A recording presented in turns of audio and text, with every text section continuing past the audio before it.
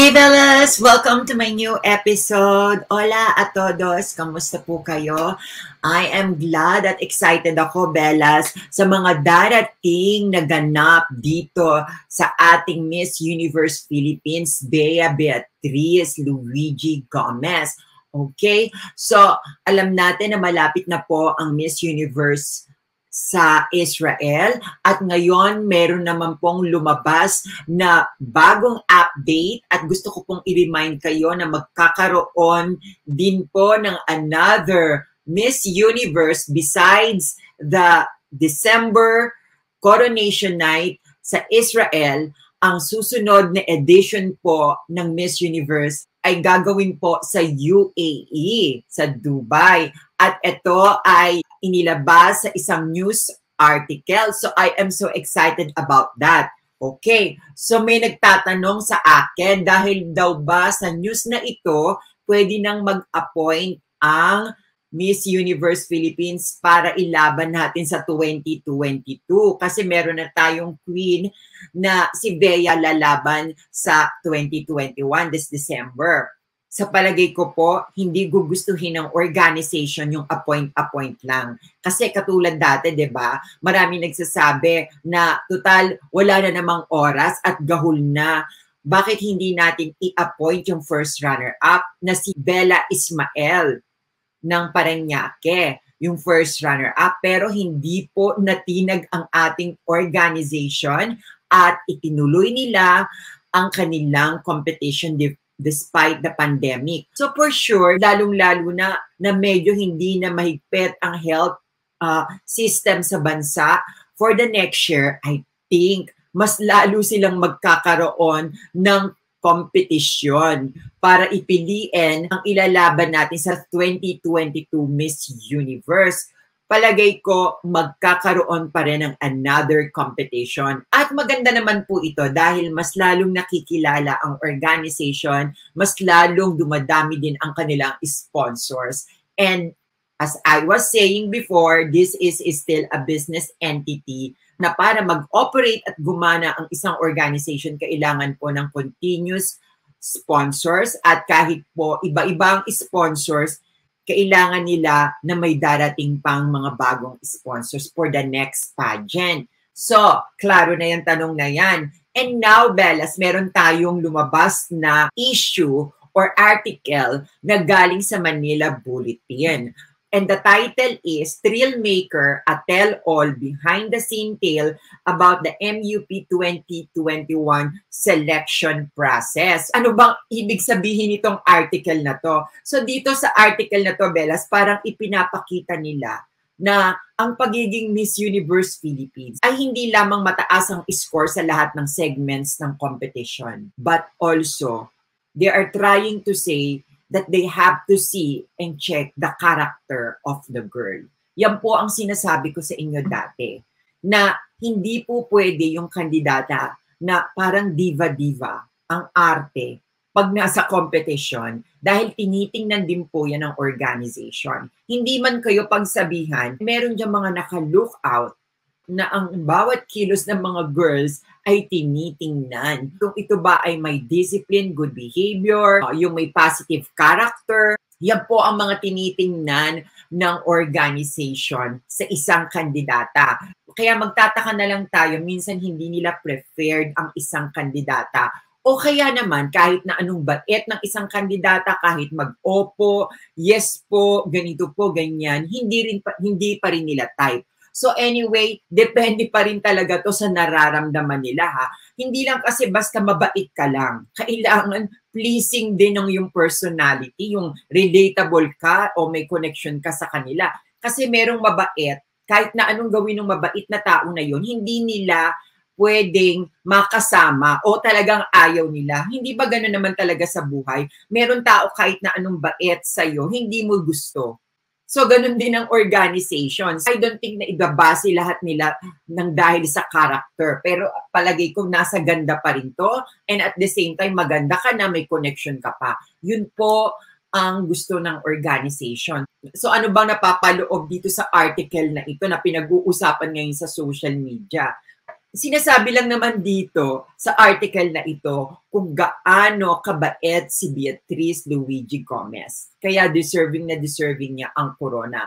Hindi lamang po siya nag-perform, pero halos lahat ng organizer gusto siya. Yan po ang sinasabi ko sa inyo. Kasi nakitaan nila ng connection si Beatrice sa lahat ng kandidata. At ito pong gumawa ng article nito o yung nagsabi nito sa Manila Bulletin ay isa po sa special panelist ng MUP. Ano po ba yung special panelist? Ito binasa ko, hindi naman pala part ng judges.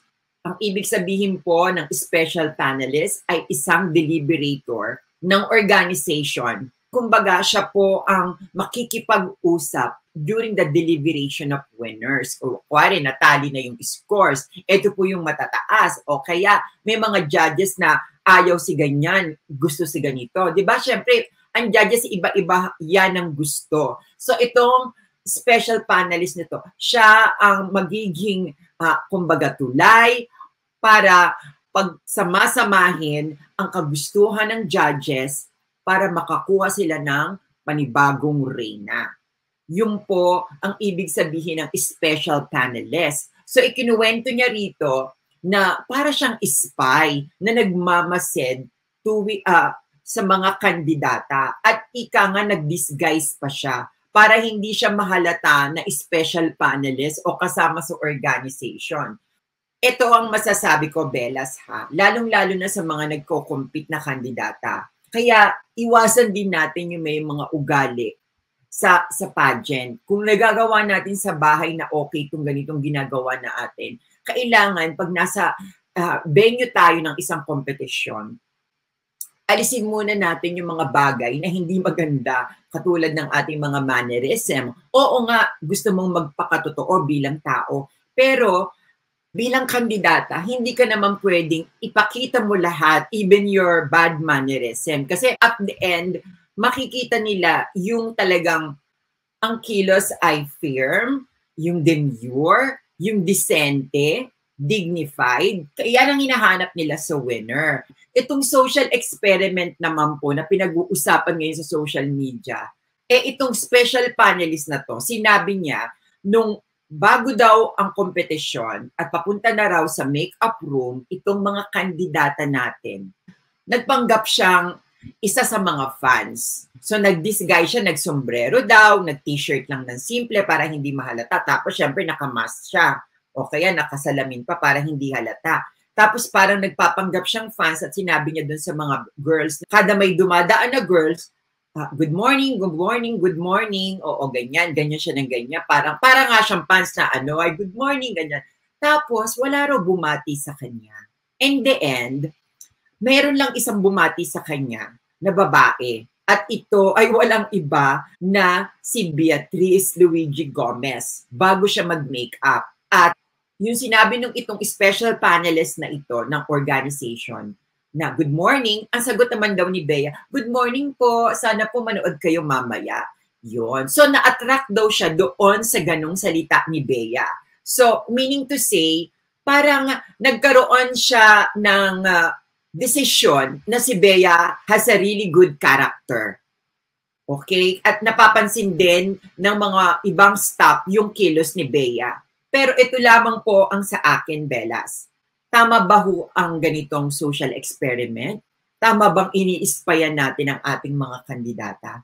Tandaan natin, lahat sila hindi mo makikita ang ugali pag hindi mo nakasama ng matagal.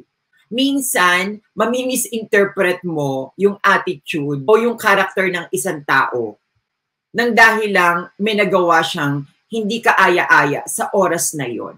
Pero sa kabilang dako, meron naman siyang kabutihang nagawa sa ibang kandidata, nakatulong siya. Hindi lahat ng oras merong magandang attitude ang isang kandidata dahil tao po yan. Okay? So kung titingnan natin lagi ang kanilang mga kilos, parang magiging robotic naman po ang pagtingin natin dito sa mga candidates. Para sa akin, hindi maganda na ini-inspection sa isang sitwasyon ang kandidata. At pag yung isang kandidata nakapag-respond, siya na ang winner. siya na ang pinakamabait. I don't think so. Yung first impression natin sometimes with a candidate, nagkakamali po tayo kasi minsan akala natin snobbish pero hindi naman. Kasi according dito sa special panelist na to, meron daw isang favorite candidate dyan. Hindi niya na minention kung sino. Ang sabi niya, parang nag-ismid pa raw, tapos nag-roll over daw yung mata. At yung parang nag-side-eyed pang ganon. Alam niyo yung side-eyed na, yung ganon tumingin, parang hindi magandang look ng isang kandidata sa ibang tao. Pero alam niyo, Bellas, sa ganoong puntos, maihuhusgahan natin ang babae. Very unfair naman po ata yun. Pagpalagay na nating nagkaganon, kasi that time, ang mga babae nagmamadali mag-makeup. Siyempre gusto nilang, marami silang iniisip, ang costume ko, ang gown ko, ayos na ba, ang sapatos ko. Diba? Nagmamadali sila. Siya na rin yung panelist na rin na nagsabi na may mga daladalang gamit yung mga babae.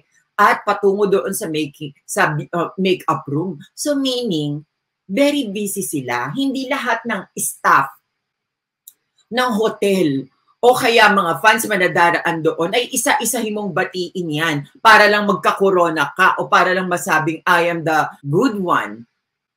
At pag hindi mo na nabati yung isa, ano ka na, bad character ka na? I don't think so. Kaya hindi ako sang-ayon sa ganito pag-i-inspect sa ugali ng mga kandidata during the competition. Siguro once, kung mag-i-inspect tayo, yung in totality, yung everyday, inspectin natin sila. Pero yung isang sitwasyon lang, mai-inspect mo at doon ka magkukuha ng final conclusion na ganito ang isang kandidata, ganyan siya, ganito ugali niya. It's too unfair. Hindi mo doon makikita ang ugali ng tao sa isang sitwasyon na yon.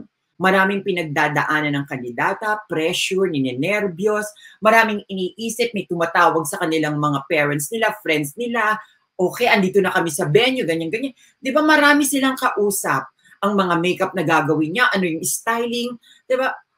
Kung isa-isa mong babatiin yung dumaraan doon, anong mangyayari sa iyo? Baka maubos yung oras mo sa kababati at wala ka nang mapulfill. Kailangan po natin lawakan ang ating pag-iisip dahil kung kayo po ang nasa sitwasyon ng mga kandidatang yun, hindi mo mababati lahat.